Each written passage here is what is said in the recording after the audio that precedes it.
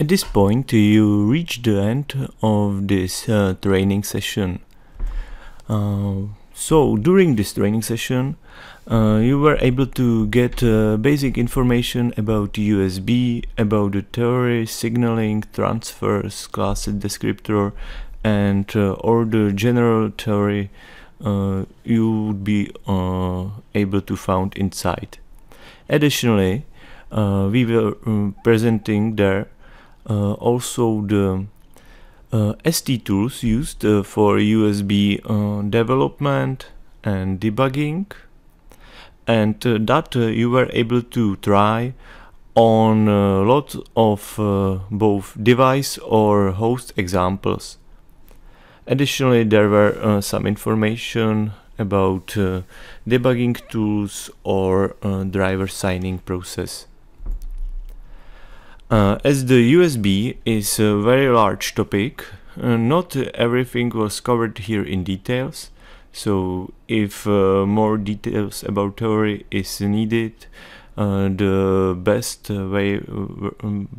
point where to go is the USB specification, which is free to download on usb.org. Also, the USB examples cannot be exhausting, as there is a lot of possibilities also with the STM32. Some of them already covered in CubeMX repositories with examples. So if any other functionality is needed on your side, please check it also there. Or you can find for sure plenty of materials on other webs.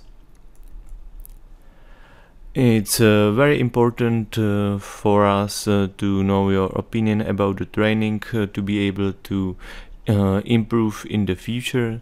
So please find some minutes to fill the feedback formula in this link.